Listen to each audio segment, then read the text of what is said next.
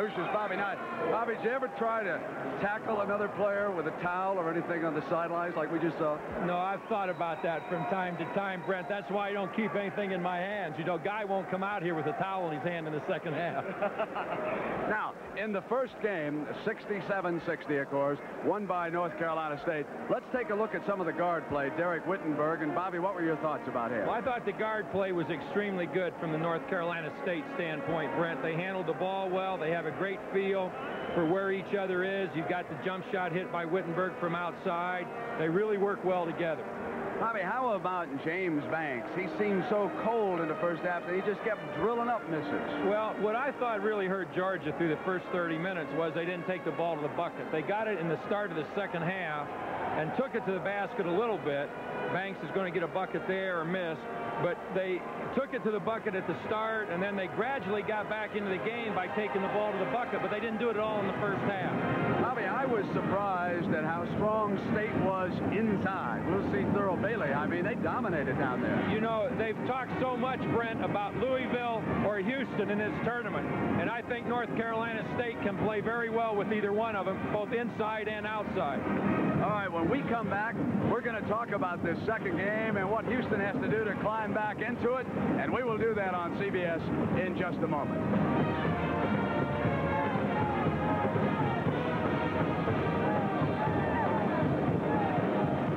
Halftime of the Louisville-Houston game, and Bobby, how have the Cardinals managed to take a 5-point lead? Well, Brent, I really think that Louisville thus far has been more in control of their game than Houston has. I think Houston has, in conversion, been pretty good to the offensive end of the court, but in their half-court play, I think Louisville has done a much better job getting the open shot than Houston has. Let's take a look at that transition game that you're speaking about. When Houston gets rolling, they're tough. Well, they're awfully tough, and you see them on the board here where Young goes in, or Michaud for a three-point play. But I don't think the story has been the board play. Wagner's shooting has been very good. I think Louisville's patience with the ball against Houston's zone has been the big factor in the first half. How about now as we see that Louisville transition game with Hall going in for the slam dunk for Denny Crum? Bobby, what about the altitude here? Have you noticed any effect on the players? No, I don't think the altitude has any effect at all, Brent. I think that these are very, very well-conditioned teams, and they're a little bit hyper playing in this setting, and I think you could be playing at 15,000 feet and they'd still be doing what they are. Do you think Denny will continue to control it in the second half? Well, I think what Houston has to do is get more out of its half-court offense and be able to apply more pressure to Louisville on half-court if they're going to get in the ball game. If they don't, I think Louisville can open this spread up a little bit, and then it could be a lot of trouble. You really are starting to mellow with age. We'll continue here on CBS in just a moment.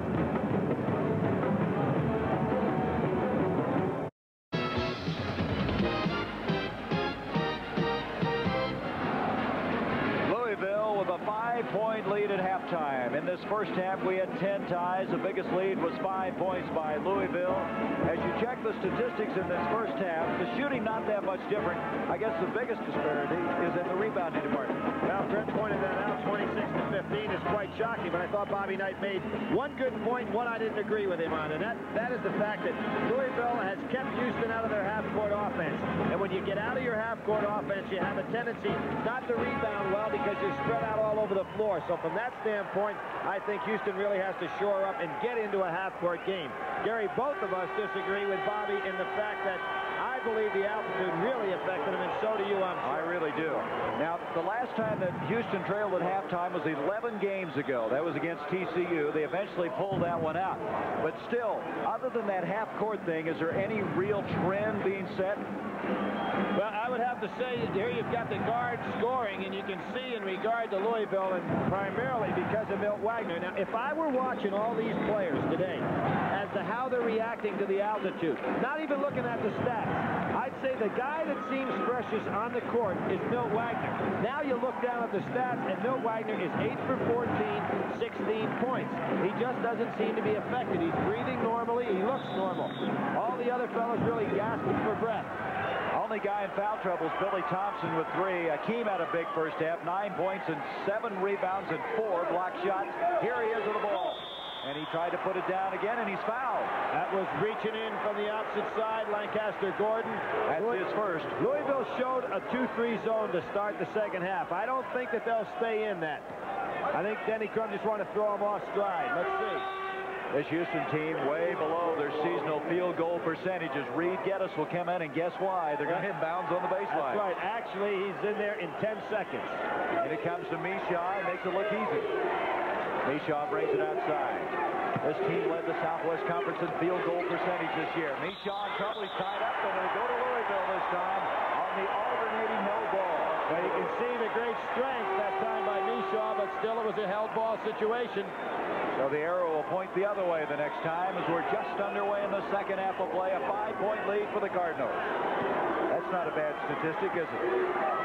Well, they haven't lost very much anyway, so they're usually ahead in any kind of ball game they play in. They've lost 3, 32-3 coming in here. Here's the man-to-man now, played by Houston. Lancaster Gordon. He's got the trap on him. Gets it off to Rodney. Great catch. That ball was thrown down by his ankles. He still got it. That was Franklin who reached in and batted it away. 10 turnovers now against Louisville. Franklin almost walked with it. Franklin's played with more confidence here than we saw him in the Midwest Regional. 5 to glide. Drexler 10 points in the first half. Rebound. Tipped off to Akeem. Made a tough shot out of it. Drexler hustles the boards. It'll count. He's fouled. You will very seldom see Louisville get in a situation where the other team gets 4 tries. Here goes the shot up. That's 1. Ball gets loose. Young does a great job getting it to Akeem. He takes a tough shot. Here comes another opportunity, and there's the 4th one going up by Drexler. Jones committed to foul. His second. Drexler makes it a 3-point play, and right now we have a 2-point game. Houston picking up their defense much higher now.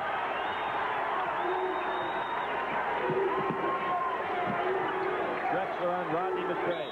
There's a reach in on Mishaw, trying to intercept that pass intended for Scooter McRae. That's 3 on Mishaw, so he's the second player in this game to pick up his 3rd personal.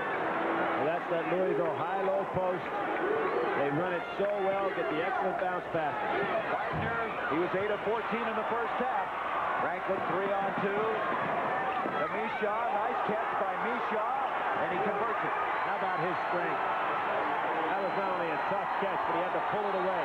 And all of a sudden, a 5-point game is all even. Here's that high post. Charles Jones at a high post. 11th tie of the game. Jones against Akeem. Mishaw's fouled from behind by Scooter McRae. Denny Crum is soon going to have to call a timeout. The pace has changed. Momentum has swung. They're challenging Elijah Wan inside. Well, he gets a piece of this ball. Jones goes up. He got a little piece of it. Jones had to alter the shot. And there again, Houston just surrounding the ball on the boards. Dominating the boards in the second half. They'd like to get Elijah Wan in foul trouble. He has 2. And it goes to Akeem. Here's Mishaw. Out to Michael Young. He's wide open.